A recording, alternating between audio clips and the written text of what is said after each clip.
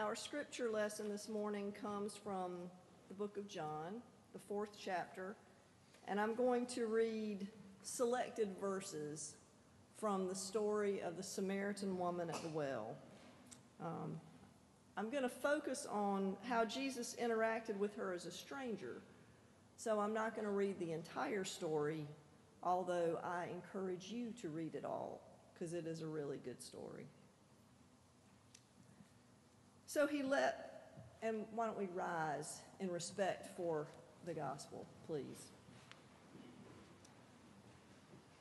So he left Judea and returned to Galilee. He had to go through Samaria on the way. Eventually he came to the Samaritan village of Sychar, near the field that Jacob gave his son Joseph. Jacob's well was there, and Jesus, tired from the long walk, sat wearily beside the well about noontime. Soon a Samaritan woman came to draw water, and Jesus said to her, "Please give me a drink." He was alone at the time because his disciples had gone into the village to buy some food. The woman was surprised, for Jews refused to have anything to do with Samaritans. She said to Jesus, "You are a Jew, and I am a Samaritan woman. Why are you asking me for a drink?" Now then they go on to have a conversation about water and living water, as Beth talked about worship places and other things.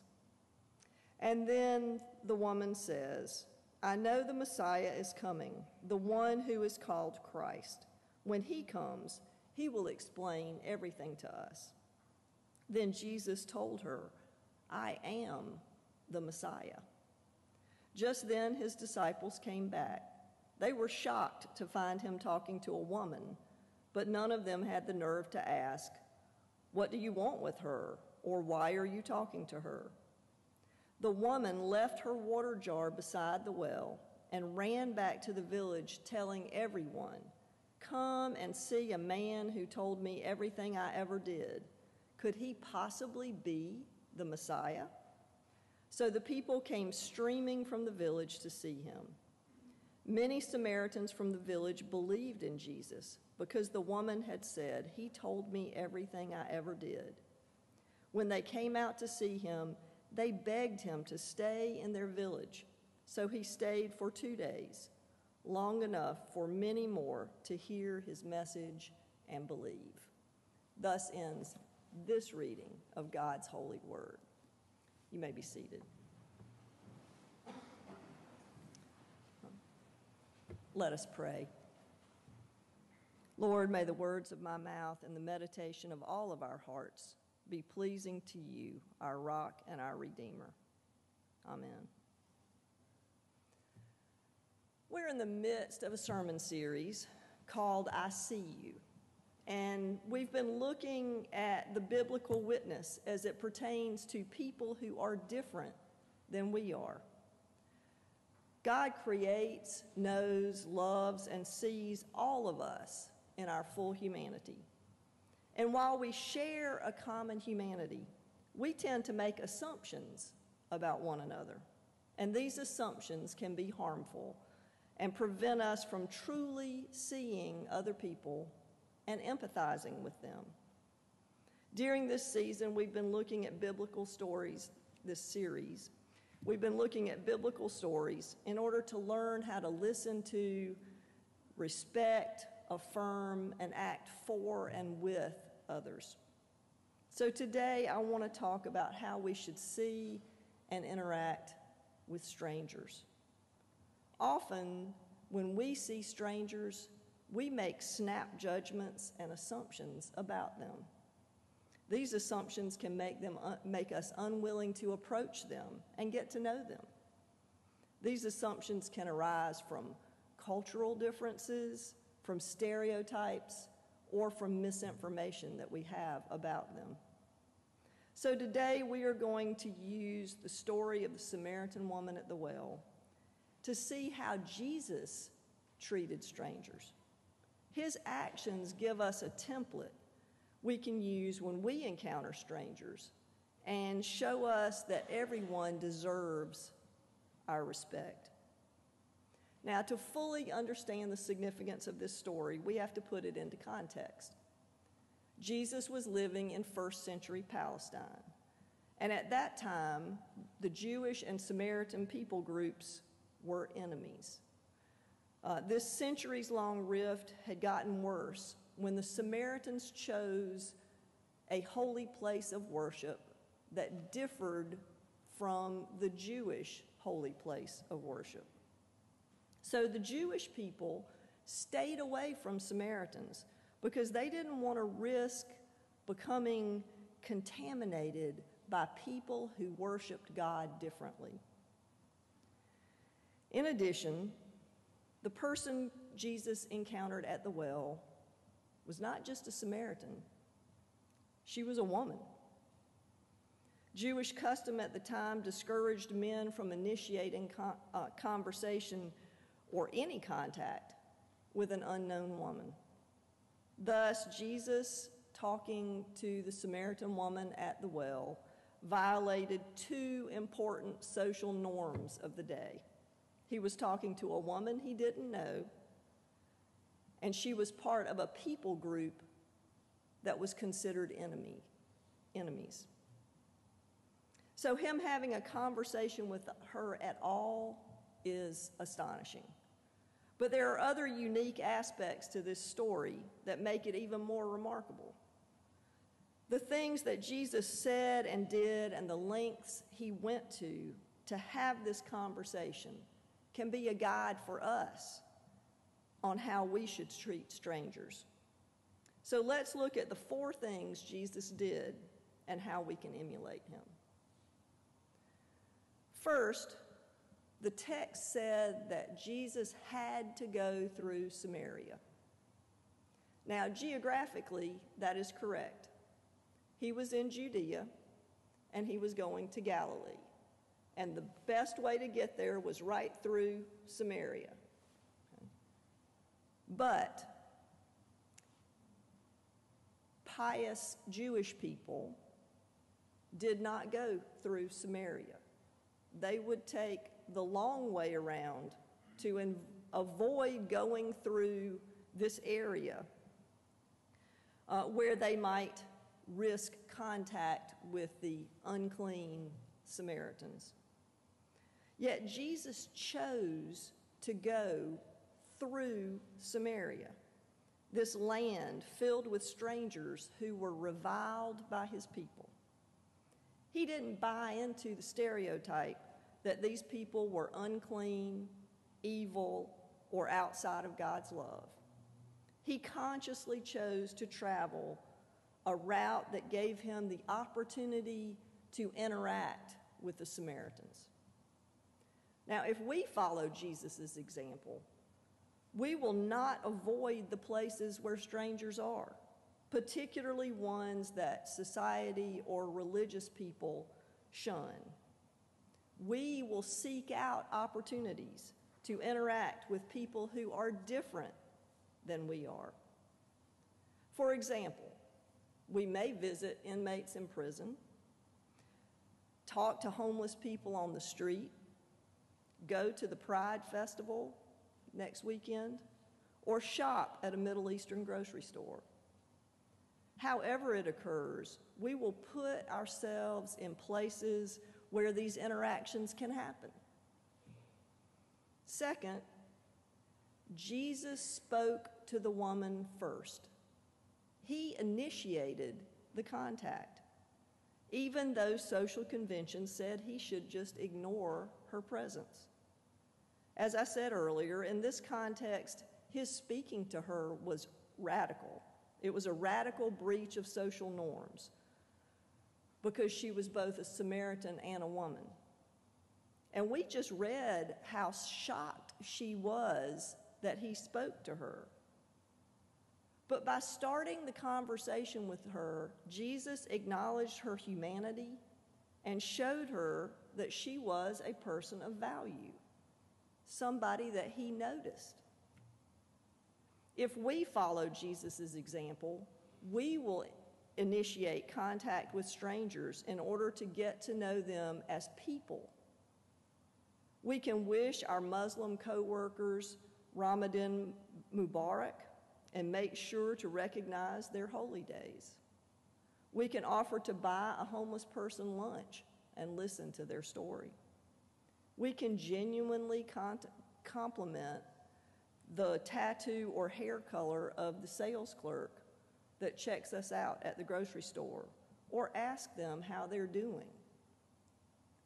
By noticing people we tend to ignore or overlook, we acknowledge that they are valuable human beings created in the image of God.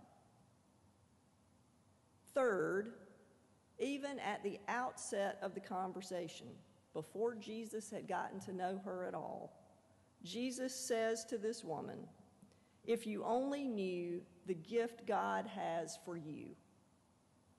He is showing the inclusiveness of God's love, grace, mercy, and forgiveness with that sentence. He is telling her and us that God's gift of love is unrestricted. It doesn't matter who you are, where you're from, what you've done or haven't done. God loves you and wants a relationship with you. God's abundance is not limited. With this interaction, we see God incarnate, offering himself to those whom society deems unacceptable. To follow Jesus in this respect, we can stop trying to limit God's love. God loves and wants a relationship with everybody, no exceptions. So we should love everyone too, and not seek to erect barriers that make some people feel that they are beyond God's love. This type of love is active. So when we truly love others, we will do things that manifest that love. We will seek to make sure that all people are treated equitably and are not discriminated against. That means that we should take our love of God out into the world, and our love of others should be something that people see. We can take it into the voting booth with us. We can vote for candidates who seek to ensure that all people in our state and in our nation are treated well. And we will seek policies that improve the lives of the disadvantaged and discriminated against, because they are all beloved children of God. Fourth, Jesus talks to this Samaritan woman and interacts with her as a peer. He doesn't condescend to her. He doesn't belittle her. He tells her about her life, but he doesn't chastise her for it or condemn her. He just talks to her like she deserves his time and attention, because she does. He recognizes that she is made in the image of God and is a beloved child of God, worthy of love and respect. That level of care, of being noticed, gives her courage, because Jesus Christ acknowledged her innate worth. She is then able to see herself in a new way. This newfound perspective gives her courage, the courage to seek out the townspeople that she had been avoiding by coming to the well in the middle of the day. After just a brief talk with Jesus, she has the courage to go into town and tell the townspeople to come and meet Jesus, who might be the long-awaited Messiah. Thus, she becomes a very effective evangelist, and a whole town of Samaritans believe that Jesus is the Messiah, the Savior of the world. Because the townspeople's encounter with Jesus led to faith, Jesus' disciples learned that salvation was not exclusive to the Jewish people.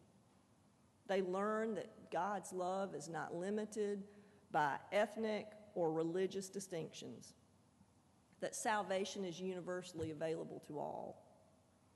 It's a lesson we Christians are still trying to understand today, because we still want to categorize people. However, for God, there are no categories. No chosen or rejected people. God does not give priority to any particular gender, nationality, or socioeconomic level. God sees us all the same as beloved children. So to follow Jesus' example, we can see all people as beloved children of God who are deserving of God's love and grace. We can see each and every person as our peer who deserves our respect and attention.